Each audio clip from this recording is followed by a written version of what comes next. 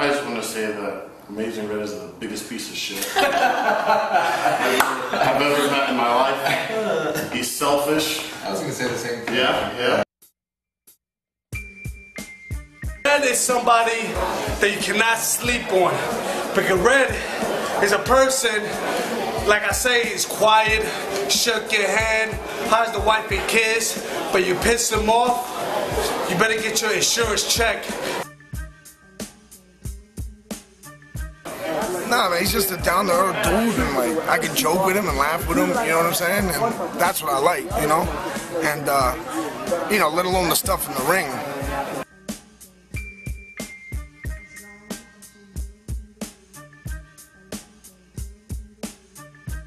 And just hearing a lot of people online saying, hey, there's this new guy out there that was trained by Mikey Whipwreck. He's a little kid. They call him Red. I said, Red, I gotta see this guy.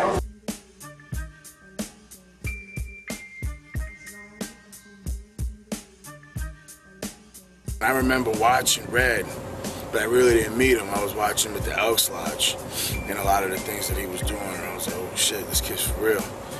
But he's so little.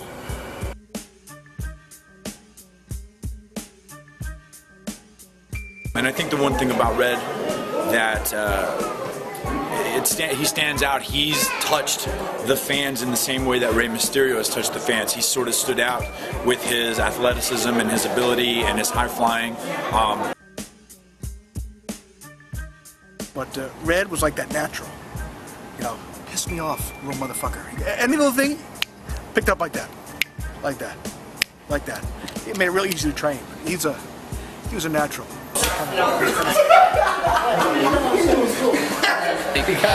Red was a catalyst of the style that you see on the independents nowadays. I think a lot of people tried to copy and emulate Red and what he was doing, because what he was doing at first nobody had ever seen on the independents. House show. This would be like 5 to 6 friends. We tried to get every tape we could that was Amazing Red, because we knew Amazing Red was doing little fly shit around on the indie circuit. And then we ended up getting into the SATs, and later on more wrestling, more wrestling, more wrestling. And then we find myself here today. So come on. I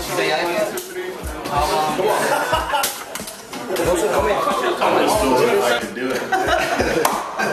He's been very influential, I'd say, on the wrestling scene in general. Yes, and Innovative Wrestling Moves, Red's the guy. I think a lot of people have stolen stuff from him. I was training one day and I saw like this little guy with like red hair, and he was like doing flips and shit like that. And I was like, yo, who's this guy in the ring doing all these flips and stuff, man? It's a wrestling gym, you know, but I mean, he was doing it better than everybody else, so you know, he had talent and whatever, so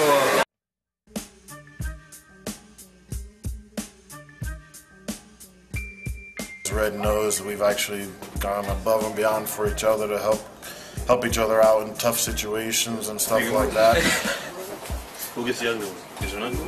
I think he's the first guy to really innovate that style, like the stuff that like Jack Evans does now, and the stuff even Pac and you. I think Red is the first guy to really do it. Yeah. I think that he's been very influential, not only to wrestlers in general because of the innovative things he can do, but also because of his height. Yeah. I mean, the fact that he's so small, short, yeah, he's short. Right.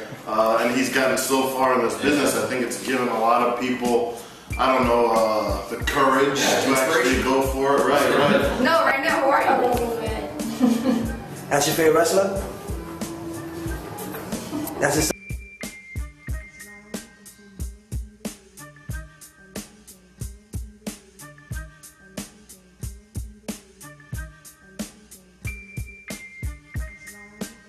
Keep recording him. Keep recording him, please.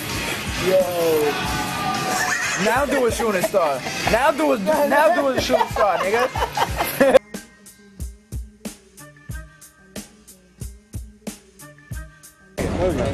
I'll sign a couple of guys.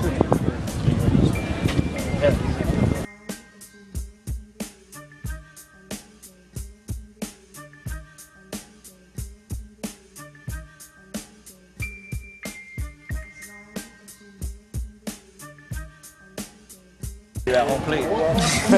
I'm in the dugout now. That's when Spanky ran all the bases. Yeah, my move.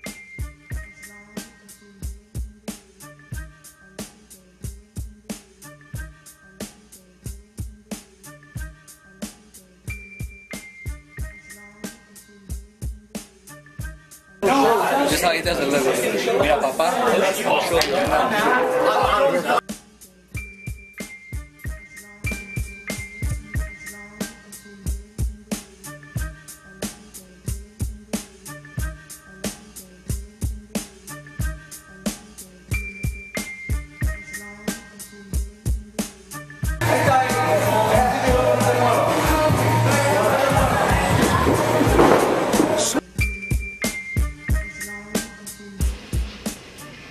You are heard enough of Dave Lip today.